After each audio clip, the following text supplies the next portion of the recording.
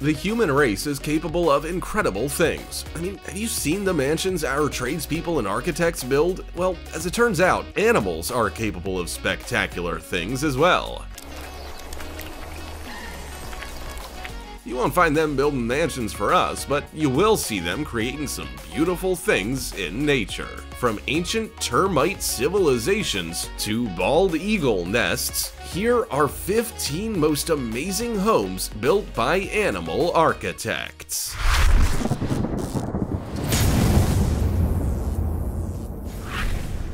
Number 15. Beehives and nests. We're gonna kick this off with a fun fact that you may not have known. Beehives are structures that we humans make to house bees so that we can harvest their honey. Bee nests, though, are the natural creations of bees, either inside a beehive or elsewhere. Honeybees create their nests inside hollow trees, caves, and rock cavities. If they live somewhere warm, they might change things up a little and build exposed nests. Whether you've seen a bee's nest on its own or a bee's nest in a human-made hive, you can't help but be impressed by their architectural skills. They use their base material, be it the wood of the hive or the bark of a tree, as their nest entrance. They'll then coat the walls with propolis, which is a hardened plant resin. Over time, honeycombs will be formed on the tops and sides of the walls with small passageways along the edges of the comb. Bees store their honey in the comb's upper parts, while the areas below are used for pollen storage and living quarters for workers and drones. When you see just how intricate these nests are, you probably won't be surprised to learn that they occupy them for several years. Before we go on, like this video, smash the subscribe button and click the notification bell right now, or this centipede will crawl on your face when you're sleeping. Number 14. Sociable weaver nests. We've all seen a bird nest. Typically, a bird of any species will spend quite a while gathering resources, so it has somewhere safe to lay eggs. Though the sociable weaver from the weaver family operates a little bit differently. This bird is endemic to southern Africa and can be found in Namibia, Botswana, and South Africa. Rather than build nests for themselves, they build community nests. This living arrangement is incredibly rare for birds. As you can imagine, when you're building a nest for a community, it's gonna be massive, and they are. They look like giant haystacks in trees and up utility poles, with small holes for the birds to enter and exit from underneath. At first glance, they don't look like anything particularly complicated, but if you start studying their structure, you'll see that the sociable weaver is quite the little architect. This bird will use wooden beams as the structure, then keep it together with twigs and branches. Each of the chambers inside the nest has individual entrances. The inside is lined with feathers and cotton balls for comfort, and it has a certain amount of temperature regulation as well. I'm not gonna lie, I'm pretty impressed by these avian architects. Number 13. Ancient termite civilizations. What you'll see from space in northeastern Brazil will blow your mind. There are miles upon miles of strange-looking mounds in a checkerboard shape. You might think they're human-made or even created by strange wind events, but that is far from the truth. Instead, these massive mounds covering an area as large as Great Britain are actually termite mounds. There are around 200 million of them, and they were built around 4,000 years ago. Mind officially blown. Feira da Santana State University's Professor Funch said he doesn't think anyone would have seen a modification of the landscape of such a huge scale built by such small creatures. The mounds are positioned around 20 meters apart and have been formed from a ceramic-like material. The tiny termites have shifted soil equivalent to 4,000 Great Pyramids of Giza. They're around 9 meters in diameter and can be as high as 3 meters. What's up top is pretty impressive, but what's below is even more so. Each of the mounds has an intricate network of tunnels underneath. These would have helped them thrive, given that termites are sensitive to the sun and are a delicious form of prey for many animals. Now, though, the civilization sits empty. Number 12. Beaver nests. We already know that beavers are incredible animals. We came to that conclusion just by looking at them. Aren't they just adorable? They have chunky little bodies, brown or gray fur, large heads, webbed back feet, and scaly, flat tails. But it's not just their looks that make them impressive, it's their construction skills.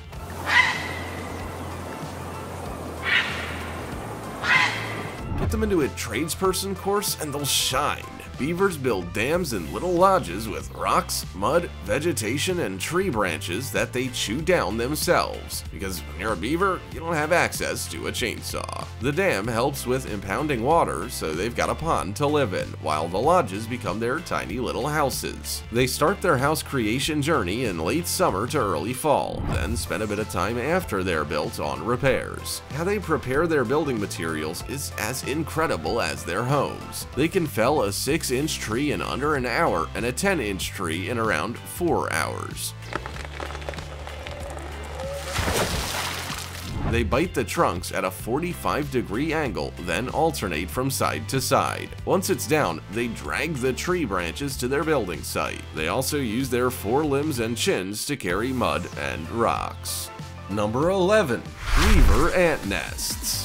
You can spot the houses of some animals from a distance. A bird's nest, for example, stands out in a tree, but you'll have a hard time spotting a weaver ant nest, which is a shame because they're really quite impressive. Weaver ants live in trees, and the worker ants gather leaves to weave together with larval silk. Because colonies are massive, with around 500,000 worker ants, there can be hundreds of nests to house them across several trees. And it's very much a team effort. English naturalist Joseph Banks, who was part of Captain Cook's 1768 voyage to Australia, wrote about their behaviors in his journal. He said they build a nest the size of a man's head by bending leaves together and gluing them with a whitish, paperish substance, which we now know is larval silk. He also said many thousands of the ants seem to be involved in the process, with some bending the leaf in half while more ants glue it together. What's also so incredible about these ants is that they survey a site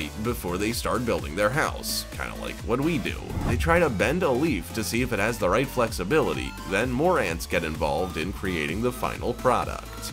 Number 10. Cliff swallow nests. Cliff swallows are social songbirds that live in large colonies, primarily along the western North American coast. And by large colonies, we mean that when they nest, there are at least 2,000 of them. There's certainly no concern about their population numbers. But how they build their nests is a lot different from your average, everyday backyard bird. They build nests in the shape of gourds, and they're made from mud. They create hundreds of them tightly together and even on top of each other so that they're easy to spot by most people. Their preferred nesting sites are on mountain cliffs and under bridges, and each nest has a small entrance hole for the occupants to get in and out with ease. Because we've developed so many concrete bridges and highways, we've actually helped them create their nests. They now prefer to build them on concrete, which has expanded their breeding range across the US and Canada. They start the hunt for a new nesting site straight out of wintering. Typically, they alternate between nesting sites to avoid any parasite infestations, although some breeding pairs will use the same nest year after year. Number 9. Trapdoor Spider. The trapdoor spider gets its name from its unique house building style. They build burrows in the ground to live in, but then create a silken hinged door to the entrance of it. When they notice an insect passing by, minding its own business, they quickly open the trap to snap it up. Like me, you're probably wondering how they manage to burrow into the ground. After all, you can't buy spider-sized shovels. Well, trapdoor spiders have a unique row of teeth that they use for digging, as if spiders weren't terrifying enough. These spiders are commonly found in the southwestern parts of the United States, but also in tropical and subtropical regions. They build 6-inch long tunnels that might be one straight tunnel, or it could have branches. They'll then add their camouflage trapdoor, which is usually around 1 inch wide. When it comes to choosing something to snack on that happens to pass by their door, they aren't fussy. Trapdoor spiders will dine on grasshoppers, beetles, moths, and crickets. They might be the apex predator of the insect world, but they're also a form of prey themselves. Birds, scorpions, bandicoots, and centipedes aren't afraid of any trapdoors these spiders put in place. Number 8. Bald eagle nests. We all know how incredible the bald eagle is, but what you probably didn't know is that they are capable of building some incredible nests as well. Their nests are the largest of any North American bird, at up to 10 feet wide and high and 16 inches deep where the eggs are laid. Typically, they nest in partially forested areas and around rivers and lakes with shallow water. They prefer these spaces for drinking, fishing, and shelter to raise their young. As you can probably gather from the size of the nests, they are very much a team effort. Both the male and female will carry in the sticks to strengthen its foundation, then fill it with grass-like material in the middle. The insides are made incredibly soft to protect their eggs. Even though they're made to be strong, they can be damaged in high winds and bad weather. If that happens, they have to rebuild their nests from scratch. And time is of the essence, because they only start building between 1 and 3 months before the eggs have to be laid. The first nest they build is always the smallest, though as the years go by, they add more and more sticks and nest materials until they become massive. Number 7.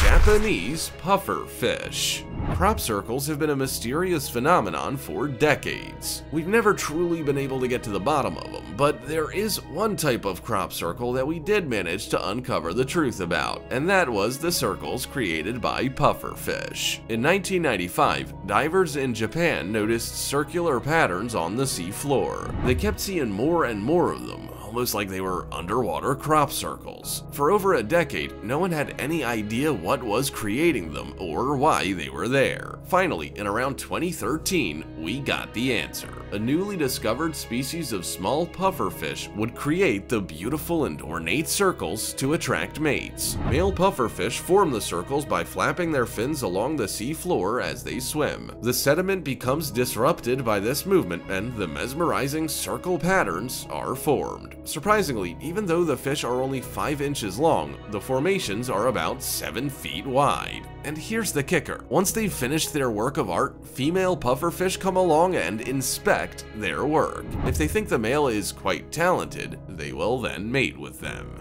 Number 6. Vogelkop bowerbird. Out of all nest-building birds, the Vogelkop bowerbird has perhaps the most beautiful. It's almost like they've taken a leaf out of our book to learn how to be house proud and make a house a home. These medium-sized birds live in Indonesia and grow up to about 35 centimeters long. They're somewhat ordinary looking with olive brown coloring, but what's anything but ordinary looking are their nests. Males create bowers, hence their name, that are cone-shaped huts up to 100 centimeters high and 160 centimeters wide. They use 2 sticks as columns to form a beautiful entrance and even have a front lawn by clearing the front of their nest and putting moss in place. Just as we put finishing touches on our homes like artwork and hanging planters, the Vogelkop bowerbird does the same. They collect colorful flowers, dead leaves, fruit, and the shining beetle elytra to create an attractive looking home. These birds also replace old items with new ones to try and outdo their neighbors' homes. Once they're finished, females will visit to see which house they like the best before mating with whoever has the best looking house. Number 5. Orb weaver spiders. Orb weaver spiders come from the Araneae spider family and are known to build spiral, wheel-shaped webs in fields, forests, and gardens. No one generally stops to admire a spider's web, but you'd probably give their webs a second look. Orb-weaving spiders build flat webs with a sticky, spiral capture silk. The way they go about it is truly remarkable. They start by floating a line in the wind to attach it to another surface. Once it catches onto something, the spider will secure it in place, then drop another line to create a Y shape. Then the real work begins. These three-clawed critters form a spiral of their sticky silk until it's one big death trap for insects.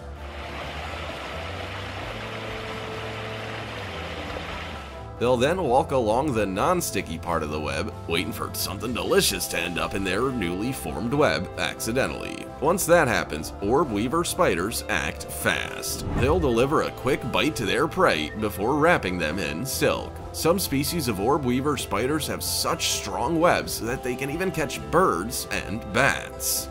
Number 4. Paper wasps.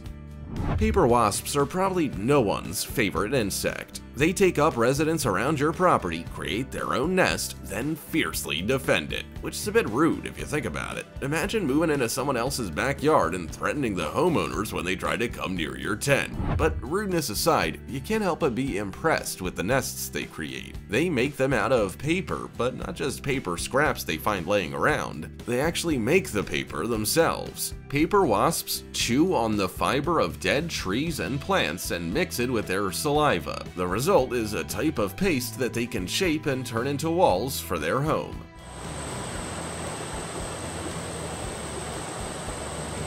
Surprisingly, the paper-like material they create is pest-resistant and waterproof. Maybe our paper manufacturers could learn a thing or two from these insects. As you can imagine, given the length of time it takes them to craft such beautiful homes, they are very protective of them.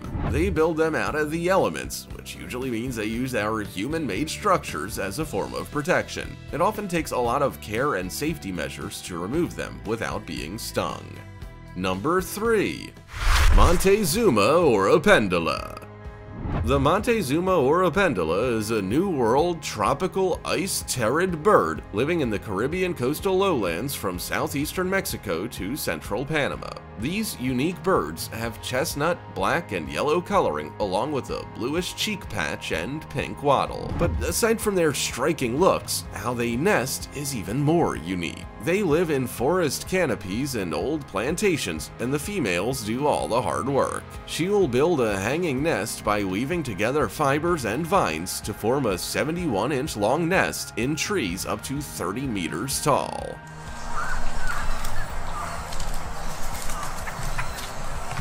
Like many other birds, they create these nests in a colony. It's not uncommon to find an entire tree covered in these hanging nests. There's always one dominant male in these colonies, and he's responsible for mating with most of the females so they can put those nests to good use. The males are also quite protective of those nests. They will fight and fend each other off until one dominant alpha male is left as the winner. However, if he has to go somewhere and do important bird stuff, the other males will come back and defend the ladies until he returns. Number 2. Cathedral termites. It doesn't take a genius to work out why these termites are called cathedral termites. Even though they are snouted harvester termites and sometimes called spinifex termites after the grass in which they are found, these grass-eating termites create such massive mounds that they're almost like cathedrals. And by massive, we really do mean massive. Even a small termite mound can grow to incredible sizes in just days. A woman called Denise Goodfellow took a photo of grasslands in Darwin in 2015. In the picture were no termite mounds. Just a year later, a few mounds had been built around 1 meter high. In 2018, there were 39, with the tallest reaching heights over 4 meters. Then by 2019, one particular mound grew over 1 meter high in less than a week. According to documentation about these specific mounds in Darwin, they consist of fine sand, clay, and silt on laterite bedrock. Because of how impressive these particular mounds are and the speeds at which these Australian termites build them, they became part of a research project in 2019. Number 1. Red ovenbird nests. Red ovenbirds are the national bird of Uruguay and Argentina and come from eastern South America. They are commonly found in savannas, scrub, pastures, and agricultural land and are related to the crested hornero. Given their unique looks, they are pretty easy to identify. They have a square tail, curved bill, and reddish-brown plumage with a white throat and brown crown. But if you don't identify them by their looks, you'll surely spot them by the type of nests they build. They create a thick clay nest that looks kind of like an ancient clay oven, and they place it in a tree.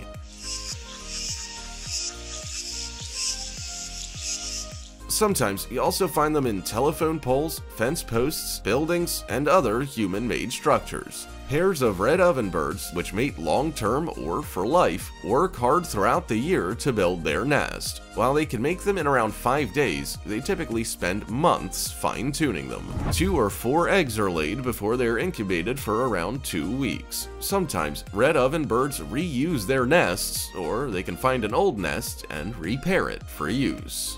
I won't be in a hurry to hire a termite to build a home for me, but it's incredible when you think about some animals' skill levels when creating their own homes. Makes you wonder whether they've honed their skills over time or just know how to build. Have you seen any of these animal architects in person? Also, check out our other cool stuff showing up on screen right now. See you next time!